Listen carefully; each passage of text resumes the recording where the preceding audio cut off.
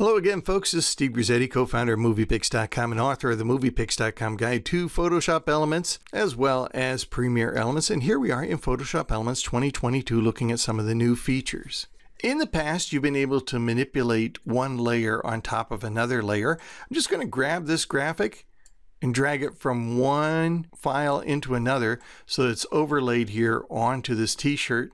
And I want to show you one of the cool new tools for transforming an object so that you can place it on top of another object. Let's zoom in just a little bit on here. Of course, you know, if I have a layer or a graphic or an image on top of another image, I can do a certain amount of manipulation just by grabbing on the corner handles. I can resize it, I can reposition, I can even rotate it if I want. But if I go under the image menu and look under transform, I'll see that not only there are options for skewing and distorting the image, but brand new to version 2022, there is a warp feature. And this is a pretty advanced feature for reshaping an object. Now I'm placing it on a non-flat surface. I want to make it look like it's on this man's t-shirt, but I would use the same principle if I were, say, wrapping it around a jar, making a label and making it look like it wrapped around a jar, or placing the image on any non-flat surface.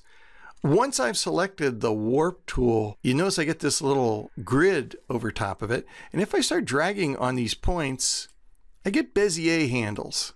And these Bezier handles can shape this into pretty much any shape I can imagine. So if I want to make it look like this is on this guy's shirt, I want to make it look, because he's facing about 3/4 of the way to the left, I want to make it look like the graphic is kind of twisted just a little bit. Maybe it's shaped to his chest somewhat. There we go. I can even grab the middle here and reshape it and round it out. And once you learn to control these Bezier handles, you can do an awful lot. Now that's very nice. I'm going to lock in or commit that current operation. There's my image on top of that t-shirt. We'll back off just a little bit. I could probably affect some blending modes here to this layer and make it look even more like it was part of the shirt. But as you can see, the main thing is that that warp tool has reshaped that image so that it naturally lays on any surface, even a non-flat surface.